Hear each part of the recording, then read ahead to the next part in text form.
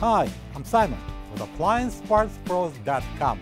Today we're going to show you how to repair your appliance. Are you ready? Remember, anytime you work on your appliance, make sure it's unplugged or the circuit breakers are off so there's no chance of electrocution.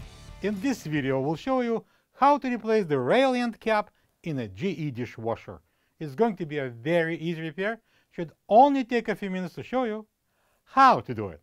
For this job, we're going to need a flat blade screwdriver. When you open up the package, you're going to get a new rail end cap. There are 4 rail end caps in this dishwasher.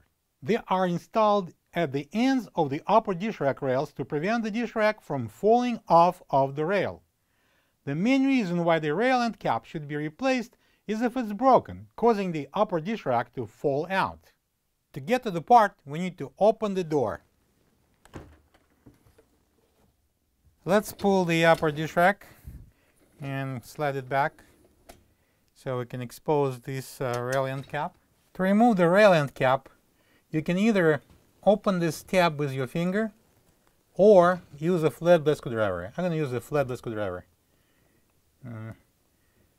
Pull it up here on the side and slide it off. This is the old rail end cap next to the new one. If you don't have this part, you can get it from AppliancePartsPros.com. To place on the rail end cap, we need to place it on the rail and then push it in so the side tab will lock.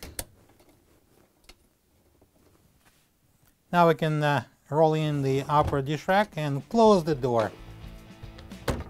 Plug the dishwasher in and enjoy your clean dishes.